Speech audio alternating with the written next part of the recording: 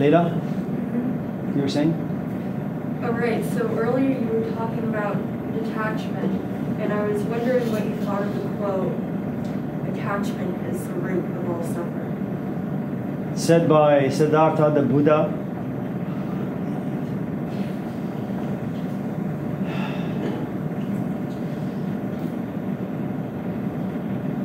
He's right. But that saying of the Buddha is only true for the Buddha.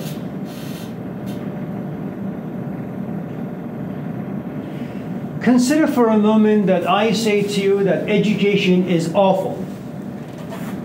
You should never, ever, ever put that in your pocket and walk around with it. And I'll tell you why. You're 18. I am 58. I'm 20. Fine. I am 58 and you're 20. I have a bachelor's. I have 2 masters. I have a PhD.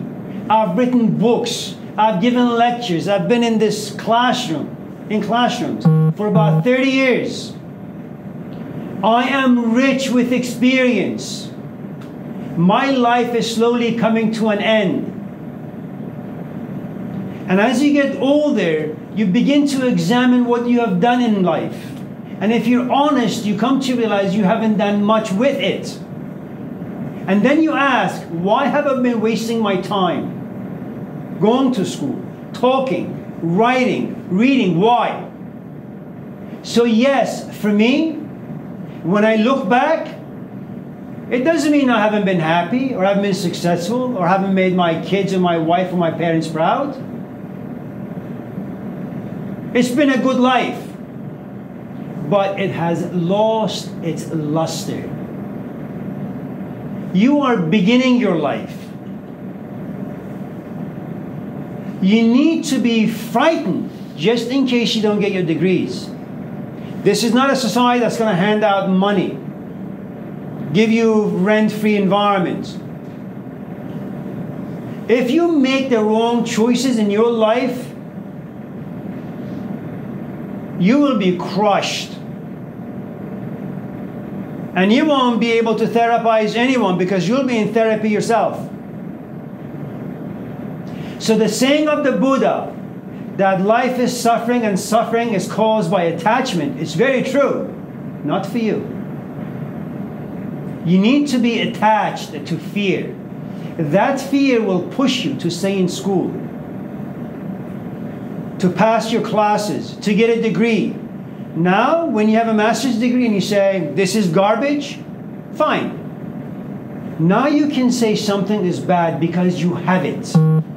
You've examined it.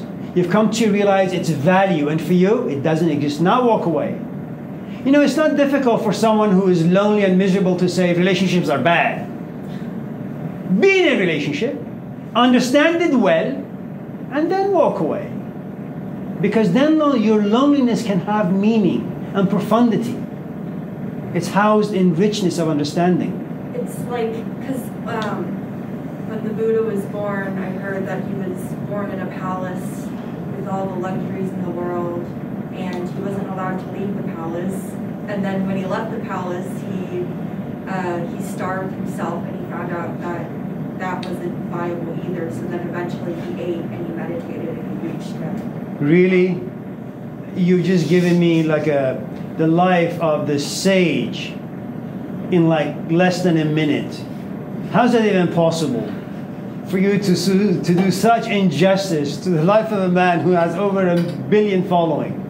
I mean, I understand, I know. It's a watered down culture.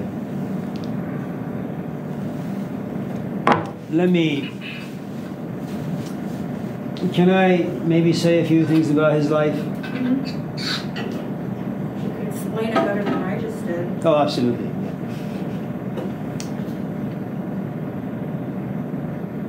I don't really mind if some of you find me arrogant. It's okay.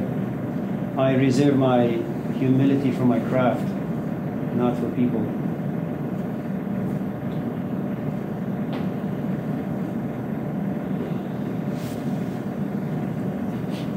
His name is Siddhartha initially. And in Sanskrit, Siddhartha means someone who pursues the desires of the flesh. Who in this room doesn't do that? Symbolically, metaphorically, Layla, you have a different name. It's called Siddhartha. Gender neutral. You pursue the desires of your body. In fact, if I was to go a bit further, which is places I shouldn't go just yet, most of the bad feelings you have to do with how you have been treated by physical human beings. A boyfriend being harsh with you, a father rejecting you, an instructor giving you an F. These all belong to your body and all the insecurities that your body and mind will have. And remember, your mind is nothing but the creation of physical society. From the age 0 to ultimately the time you die, you're just going to pursue the stuff to keep your body and your mind secure, far from damage, hurt, suffering, misery. You have to spend a few lifetimes to overcome the Siddharthic part of you.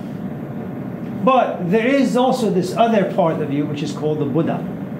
The part that has the potential to become awakened, to be mindful, to be aware, to be decent, to be compassionate.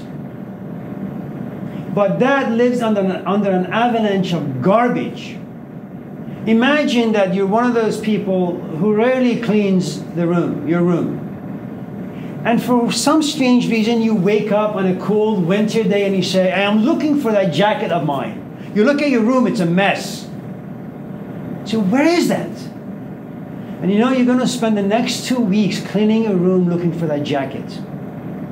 Now imagine one day you wake up and you say, my life is cold, it's meaningless, it lacks value. There are moments of inspiration. I've experienced them. I've felt them. I've been moved by them. I've written poetry about them. I've spoken to people and they too have been touched by my inspiration. I'm looking for that. But to get there, to find it, you have to get rid of all the things, all the junk you have in your mind and the world of emotions. Now, for that desire to come to the surface, Layla, it has to be profound, intense, potent. You can't forget it. Let me give you a really, really bad example. And forgive me for using this example, but I think I don't have any other thing right now in my mind.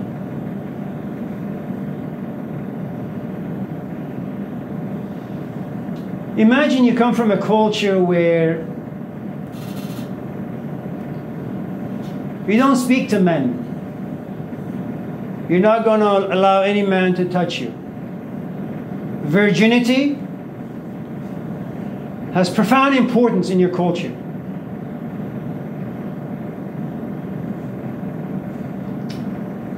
You just go to a shop to grab yourself a cup of coffee. You run into a young man. You don't know why, you don't know how, but something about you says, I feel so connected, and I don't know why. And eventually, time passes, and you go to him, and he says hello, you say hello. Before you know it, you guys are being intimate, and you miss your period, and then you realize you're pregnant. Now, you can't shame your culture, you can't shame yourself, your parents, your reputation, your name. In those cultures, your name has so much value, you lose that, you have nothing. Something inside you is growing. Now, you're pregnant. What do you do? It's not like you can just go to bed and close your eyes and forget the whole thing. It doesn't work that way. The desire to become mindful, to become decent, to become a human being, it has to be like that. But there is also a footnote you need to be aware of, which is it needs to come to a place where abortion is not a possibility anymore. You can't go back.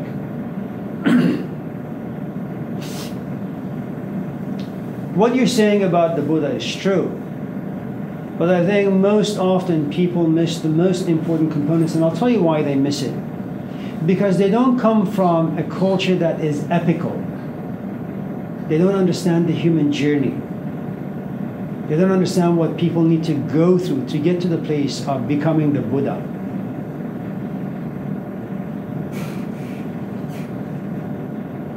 Do you know how to make rice? Tell me, how do you make rice? Put rice in a pot, put your finger in, and you fill the water up with something. And then put it on the stove. Okay. Let me tell you how I make rice. Can I? Put about 3 cups of water, maybe 4 in a pot. Put it on the stove, high temperature. Add some salt. You should take notes. Rachel, Rebecca, take notes. Add some salt and olive oil. Let it come to a boil. Okay? About 2 cups of rice. Wash it first to get the starch out a little. Let it sit there. And as the rice sits in water, it expands. So you want to put the rice in water and let it sit there for about half hour to 45 minutes. And then you'll see no water because all the water has been absorbed by each grain, each rice, single rice, okay? Once the water comes to a boil, put the rice in there. Let it kind of boil for about 5 minutes. Then strain it. Wash the pot. Grab a couple of potatoes, skin them, or maybe not. Wash them really well though. Cut them maybe half an inch thick. Put some olive oil, temperature high. Let the oil come to sizzle. Then lower the temperature. Put the potatoes underneath, at the bottom, with some salt on the top. Then put the rice there, on top of the potatoes. Add some water and some butter. Put a towel on the lid, then put the lid on the top. Low temperature, about 2 hours. It's like paradise.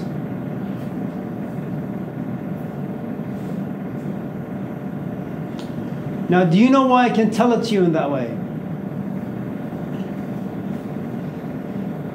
It's not me, I assure you. I live in a culture where you are forced to see those things on a daily basis. In your home, in your aunt's home, in your uncle's home, in the mosques, on the streets. It becomes part of who and what you are.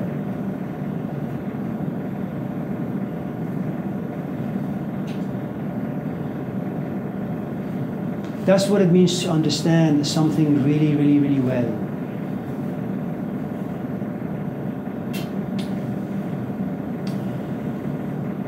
The other thing you need to understand about Siddhartha is the following.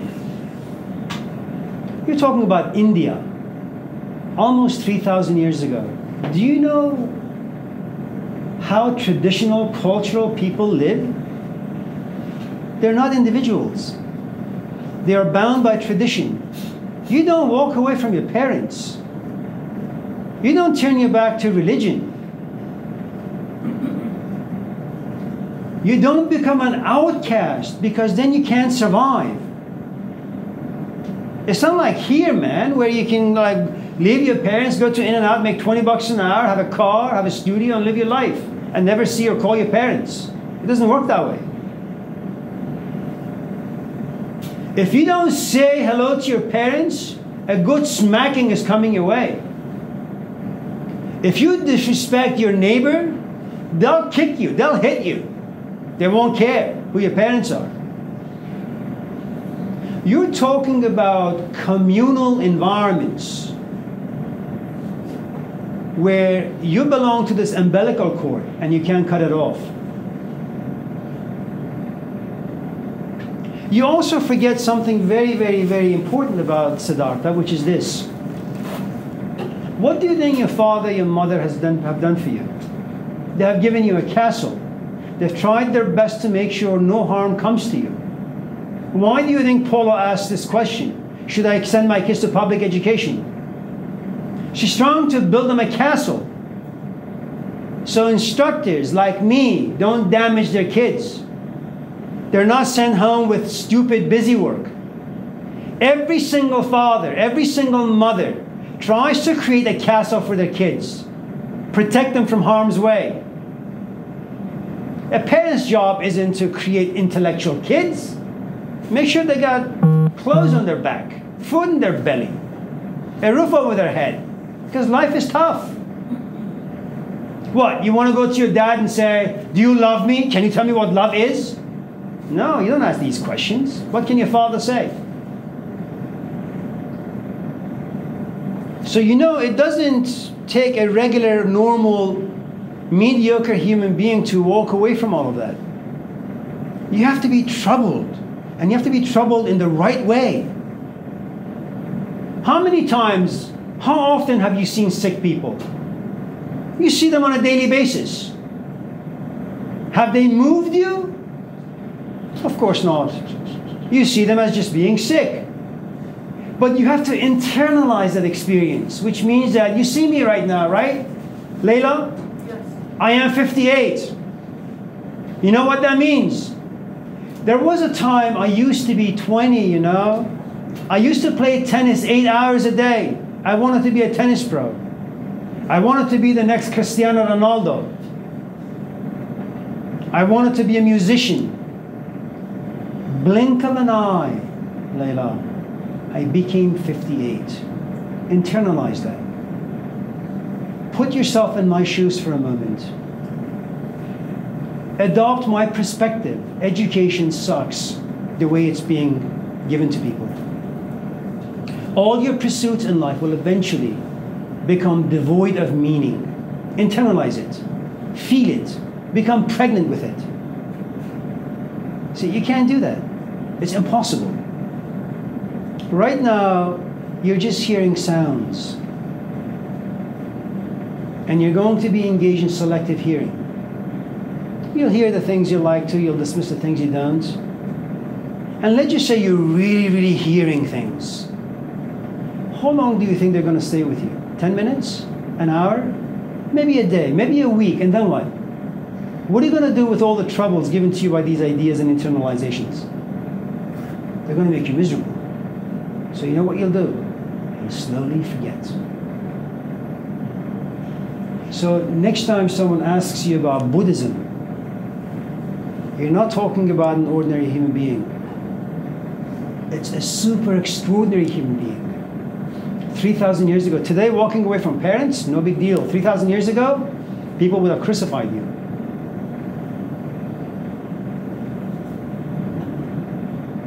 How many times have you seen dead people? Even on TV. See, we have all these experiences the Buddha has. We are no different. There is only one difference. He takes those, internalizes them, lives with them. He won't forget them.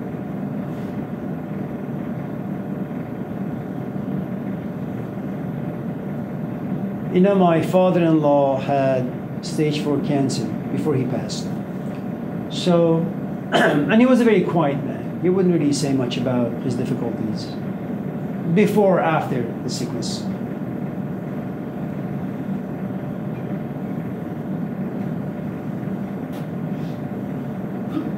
There came a point where he just refused medical assistance.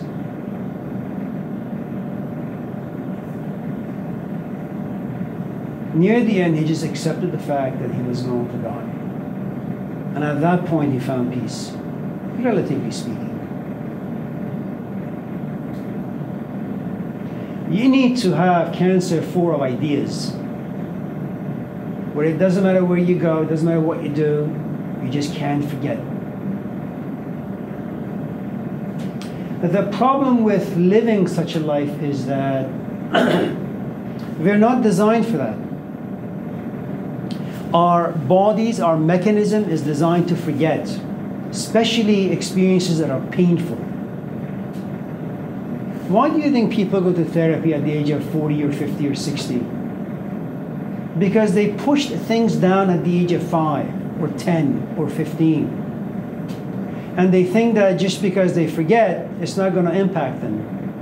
But the problem with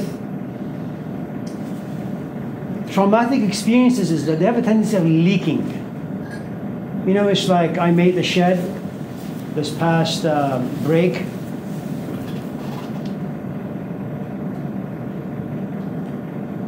And I realized that the roof leaks a little because it wasn't slanted very much. And here's the thing you need to know about water. If the roof is not sealed properly, water will eventually get in. And once it finds itself in, the hole will get bigger and bigger and bigger. And then you have dry rods. And then an entire section, maybe even the entire house, if you just don't pay any attention to it, will have to be demolished.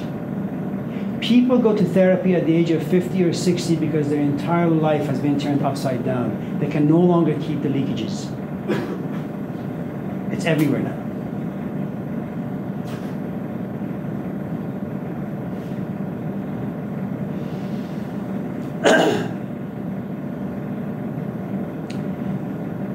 To become the Buddha, you have to be profoundly honest.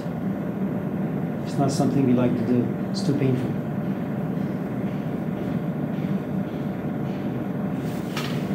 I mean, look at the love relationships we get ourselves into.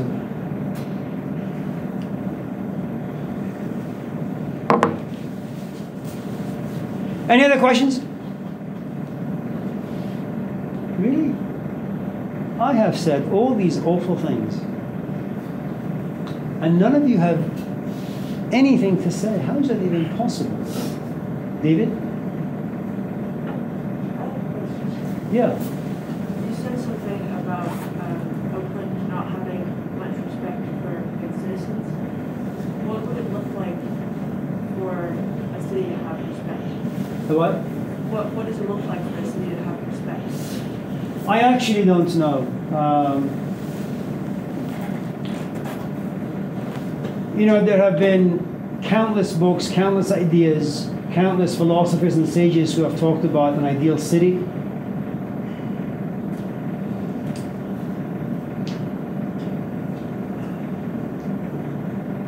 It is such a complex idea, and I'll tell you why. I'll give you a very, very brief example. Let's say you walk into this class and you raise your hand and you say, can we talk about how the grading system in this class works? Now, let's just say you're 18. The truth is, David, that question for you is very important, as it ought to be, because your future depends on passing this class. I need to respect it. I need to answer your question in a very clear way.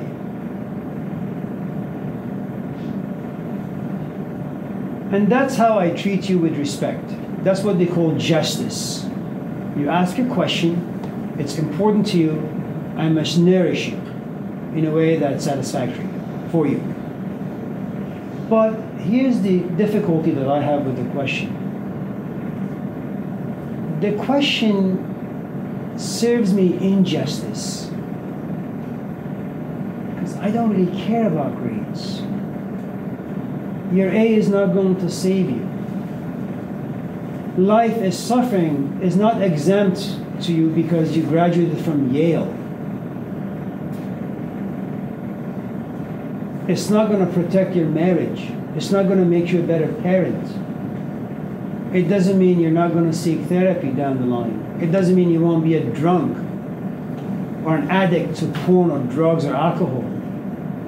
You just have an A. You want an A? It's very simple.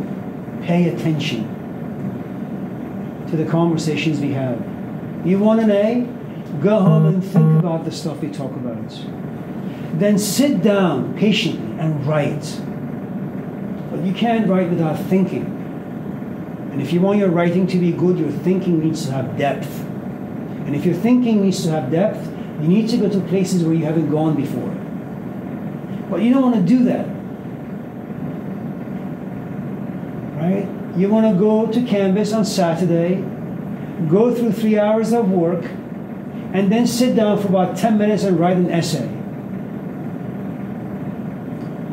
And then you want a passing grade like an A or a B. A C is way beneath you.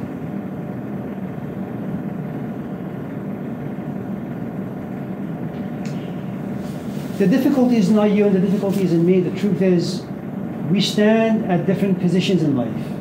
I am near the end, you're just beginning. I see things you can't see. And I'm not going to turn my face on the other side to not see what I see and not know what I know. And I'm going to share with you my experiences. They may be wrong, I don't really care. They may be troubling for you, that I don't even care either. It's a philosophy class. It's there to make you think. You may ask a very simple question, but the truth is human beings are immensely complicated, especially where they live in an environment, social environment, that is even more complex. You know, let's say you want to give all the homeless people a tiny house, right? Well, the problem with homelessness, if you've been in the streets, on the streets for too long, is that your self-esteem goes out the window. Well, what do you do with that? And you know what happens when you don't have self-esteem? You're shown a good amount of disrespect by society. You have anger issues. And if you've been in the streets for a while, you also have addiction issues. Okay, so I've given you a home. Now it becomes a hub for weed or crack or porn. It's not enough. You can't just give people a home and say, go there and live. What the hell do you do with all these other personality disorders?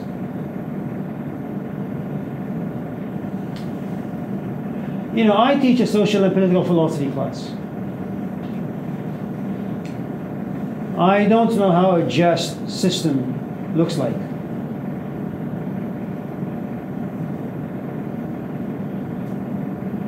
You know, I don't know. I mean, there are only 20 people in this room. You know, some of you just here for a grade. You don't care for the conversation. Can't really blame you or force you. Some of you perhaps don't like people like me from the Middle East. Well, I can't change that in 10 minutes. Some of you have had traumatic experiences in life. So you're not really listening to me or anything that they say. You know, you just take a word here, a word there. Some of you just get bored very tired, very easily. Some of you have attention deficits. I mean, these are all like things you have to deal with in a tiny classroom such as this. This tiny classroom, David, is what we call social injustice. There is one man, 20 people. You have desires. They're dismissed by me. You have interest. I'm not interested. You want justice? There's only one way. It's my way. I talk about the things I am interested in. If you don't write well, I will make the judgment. You will either be sent to paradise, hell, or purgatory. You have no choice in that. So whenever you deal with a large group of people, it's always going to be unfair for someone, always. I'll give you even a different example. Ask the person next to you. She has 2 kids. Now, she may not say yes, but it's very, very true what I'm going to tell you. She treats her first child very differently than the second one.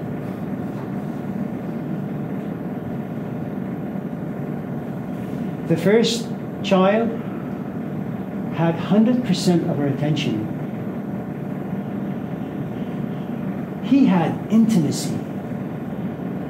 The second child, well, first she feels bad for taking time away from the first one. Then she has to feel guilty for not being with the second one the way she was with the first one. I'm not talking about society. I'm talking about a mother or a father.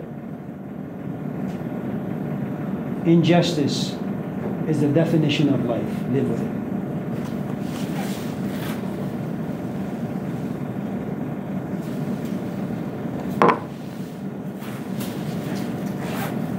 You must be very disappointed that our class is coming to an end. Do you have any questions or comments before we go? They have to be kind of quickies, short, superficial. You know your assignment is due. Yes, Rebecca? It was probably what you're about to say. Assignment? Yeah. This Sunday before midnight. On Canvas or via email? Canvas.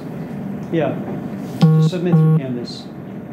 When you email me your assignment, there's a good chance that it'll just be delayed for like 7 months for me to get to it.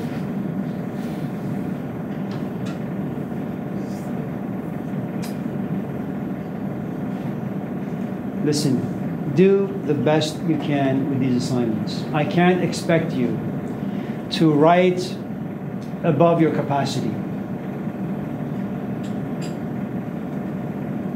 If you can't be in a relationship, you can only have flings.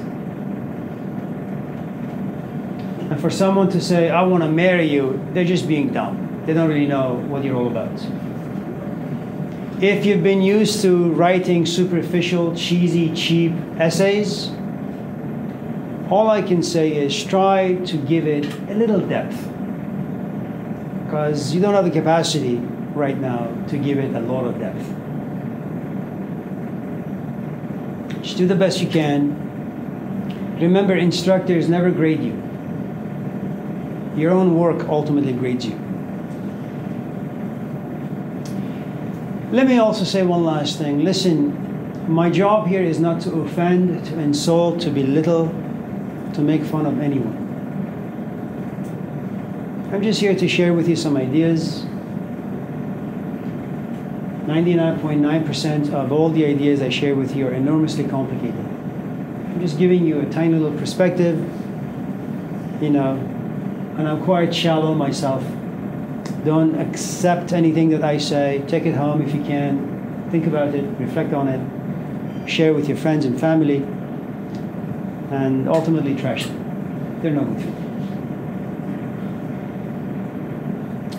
Have a nice weekend. Stay safe. See you on Tuesday next week.